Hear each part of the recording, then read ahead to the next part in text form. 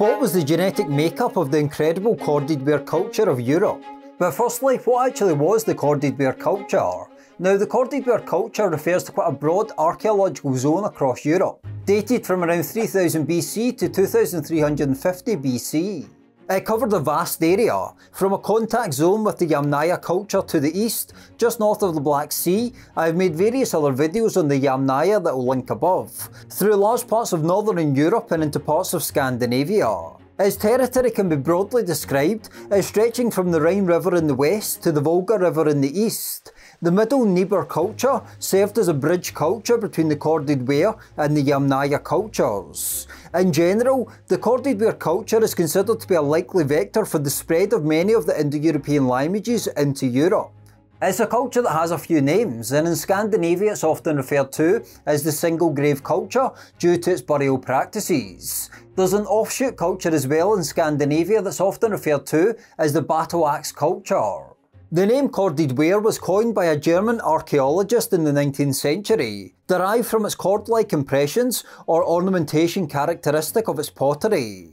These are some examples of Corded Ware pottery, and you can see the beautiful cord-like patterns. Now, it's important to note that the Corded Ware culture wasn't necessarily a unified culture as such, and given its geographical breadth, that's perhaps not a major surprise. It was connected and interacted with numerous other archaeological cultures across Eurasia, such as the Bell-Beaker culture that was more to the west. Some common traits that we see in the Corded Ware culture include similar burial practices, distinctive pottery with cord decoration, and unique stone axes. But what actually were these burial practices? Well, the Corded Ware culture practiced single burial, hence why it is often referred to as the single grave culture, with the deceased usually being accompanied by a battle axe, amber beads, and pottery vessels. Other grave goods also included wagons and sacrificed animals. Burial occurred in flat graves or below small tumuli in a flexed position.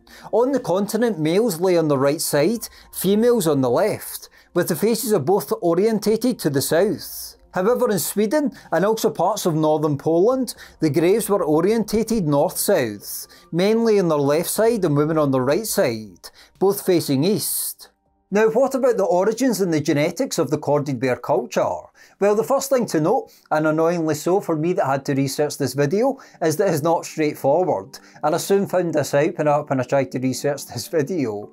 So one of the main takeaways we can take up front is essentially that the Corded Ware culture was very much a melting pot in the genetics of ancient Europe in the early Bronze Age. And it was influenced by forces to the east, to the west, and also previous cultures, such as the funnel-beaker culture and the globular amphora culture. The nature of the Corded Ware culture being such a melting pot means it's hard to get a precise breakdown, a complete roadmap of the Corded Ware people, but there is some main points we can note. The first thing to note is there is a debate within the academic literature as to the origins and the genetic makeup of the Corded Ware people. One line of argument that's more of the traditional line of argument basically suggests that the Corded Ware people were descendants of the Yamnaya, particularly Yamnaya males that had migrated from north of the Black Sea into the territory of the Corded Ware people around modern day Germany, Poland, etc. These male Yamnaya migrants that migrated westward then married women from farming communities in what became the Corded Ware culture. A study published in Nature in 2015, for instance, argued that Western and Eastern Europe came into contact around 4,500 years ago as the late Neolithic Corded Ware people from Germany traced 75% of their ancestry to the Yamnaya, documenting a massive migration into the heartland of Europe from its eastern periphery.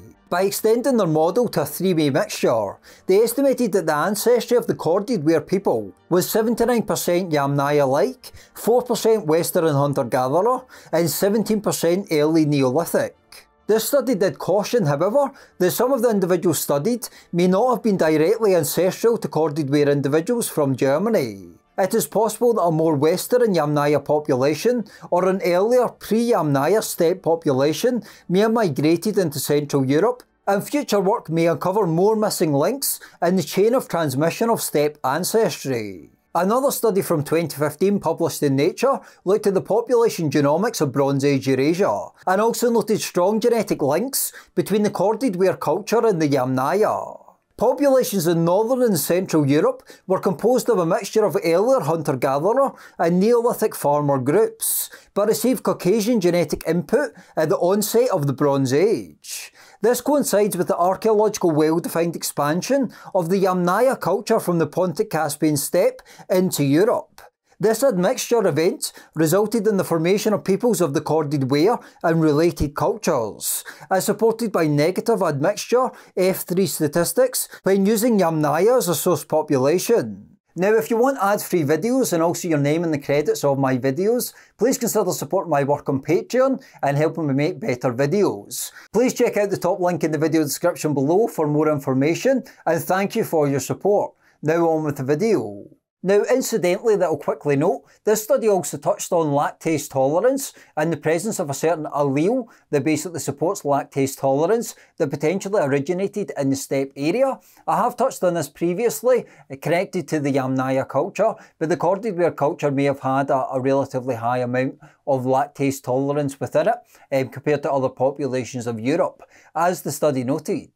It looked at a particular allele associated with lactase tolerance, i.e. the ability to digest milk into adulthood, in particular RS498825, and noted it was low in Bronze Age Europeans in general, but highest in the Corded Ware culture and the closely related Scandinavian Bronze Age cultures. In general, this study found that the Bronze Age steppe cultures showed the highest derived allele frequency amongst ancient groups, in particular the Yamnaya, indicating a possible steppe origin of lactase tolerance. So these studies essentially paint the picture that the Corded Ware culture are descendants of the Yamnaya culture and they're very closely connected, albeit it does note that the Corded Ware culture did still retain a decent degree at least of ancestry from earlier Neolithic people of Europe, but still a large influx of the Yamnaya and a very strong connection to the Yamnaya. This view has been challenged, however. Barry Cunliffe, for instance, the Emeritus Professor of European Archaeology at Oxford University, as well as other scholars, have argued that the available Corded Ware samples do not carry paternal haplogroups observed in Yamnaya male specimens, and thus Corded Ware populations could not be directly descended from a mass migration of Yamnaya males.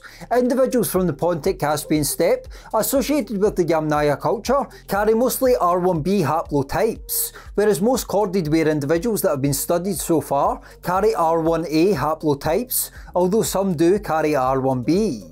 So what can we make of all this? Well, in recent years there's a growing theory that potentially the Corded Ware culture, instead of being a direct descendant of the Yamnaya culture, basically existed and grew in parallel to the Yamnaya. So there was lots of crossover and mixing between the two cultures, but essentially the Corded Ware culture could have evolved essentially independently to some degree as a parallel culture to the Yamnaya culture, as opposed to being directly descended from the Yamnaya culture. A more recent study from 2020 gives us some insights into this, published in Scientific Reports, entitled Corded Ware Cultural Complexity Uncovered Using Genomic and Isotopic Analysis from Southeastern Poland. They essentially sequenced the genomes of 19 individuals located in the heartland of the Corded Ware Culture Complex region, southeastern Poland. This study found that there was a stronger continuity with earlier Neolithic populations than previously observed, but still the presence of the Yamnaya is detected. In contrast to observations by Uris et al., we did not find mitochondrial lineages specifically linked to Yamnaya pastoralists. Instead, most of the mitochondrial DNA lineages found in our sample may be associated with European Neolithic farming groups, as is in the case for the Western Corded Ware sample in the earlier study.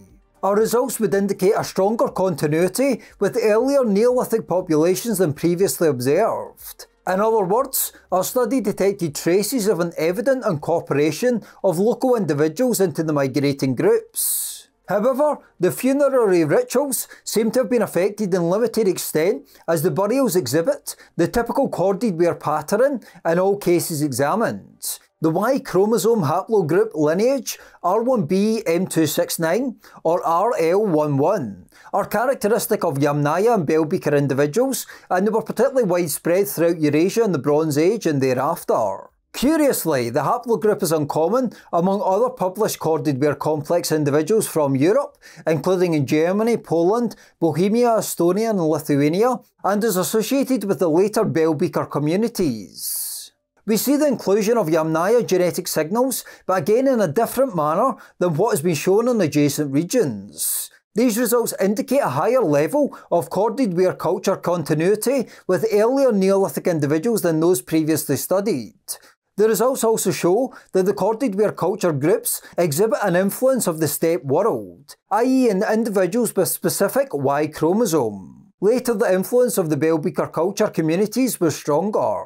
This study then goes on to note a very important point: the geographical variation and the impact of the Yamnaya migrations. Our results emphasise the different impacts the Yamnaya migration event had on different populations across Europe, i.e. the genetic legacy that the Yamnaya process left varies greatly between regions and cultures. The southeastern Polish Corded Ware culture individuals are significantly more closely related to the Yamnaya than the Corded Ware culture individuals from the Polish lowland, supporting the differentiation between the various Corded Ware culture groups from Central Europe. This study also goes on to note a connection between the Corded Ware culture and the Afanaseivo complex, a culture further east of the Yamnaya that existed in southern Siberia between around 3300 and 2500 BC. It should be noted that the Yamnaya culture and the Afanaseivo culture were closely related, however. As the study noted, the most unusual signal identified is the one between the Corded Ware culture and the Afanaseivo complex. This genetic incorporation from a steppe population further east than the Yamnaya culture is novel for these parts and suggests a Corded Ware culture population structure and history more complex than previously thought. Although our results should be treated with caution due to not just low number of samples, but the appearance of the same signal in individuals that predate steppe expansions and are geographically more widespread. Our findings are in alignment with the recent archaeological reviews suggesting lesser impact of the Yamnaya event than estimated in earlier genomic studies. The Corded Ware culture ancestry exhibits links both to common mitochondrial DNA lineages of the initial Neolithic, but also to those assimilating and replaced by the Yamnaya pastoralists. Another study from 2021 seems to echo this emerging picture in a paper titled Dynamic Changes in Genomic and Social Structures in 3rd Millennium BC Central Europe, where they studied 271 human genomes dated between 4900 and 1600 BC from the European heartland, Bohemia.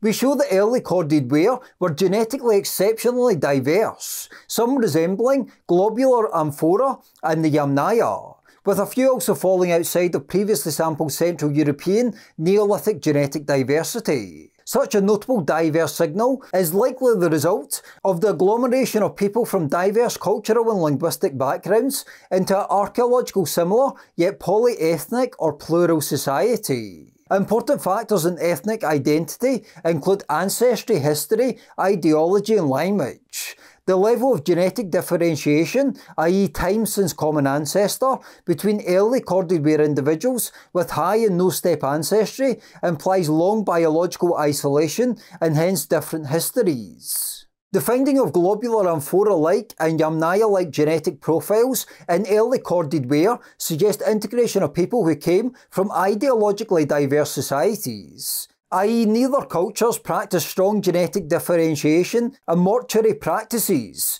unlike Corded Ware. It is likely that the globular amphora culture and the Corded Ware Yamnaya individuals spoke different languages, meaning the early Corded Ware society in Bohemia encompassed people with demonstrably different histories, likely originating from ideologically diverse cultures who spoke different mother tongues. Now, what does this all actually mean? What are some main key takeaways that we can take from all this research? Some of you may be like, WTF, what is going on here? There's so much contradictory information and so much nuance to all this research. And I think basically the experts can't fully figure it out, which is probably one of the main takeaways. But there is some general points we can note, and I boiled it down to 5 main points, 5 key takeaways from the genetic makeup and DNA profile of the Corded Ware culture.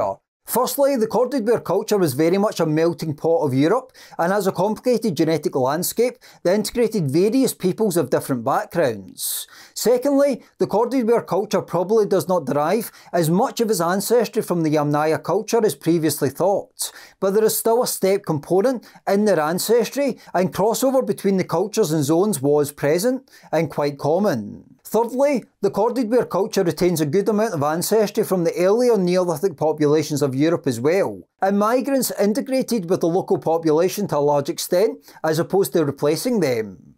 Fourthly, there is a large geographical variation in the genetic makeup of the Corded Ware culture, with the influence of the Yamnaya migrations not evenly distributed, and this may perhaps explain the different findings and interpretations in different studies. Fifthly, the Corded Ware culture probably had different influences on it outside of the Yamnaya culture, perhaps from the Afanaseivo culture for example, although this culture is very genetically similar to the Yamnaya culture. Now the final point I want to make is the link between the Corded Ware culture and a later culture known as the Sintashta Culture. They lived around the southern Urals, dated to around 2200 to 1900 BC. This culture is widely regarded as the origin of the Indo-European languages, whose speakers originally referred to themselves as Ari or Eri.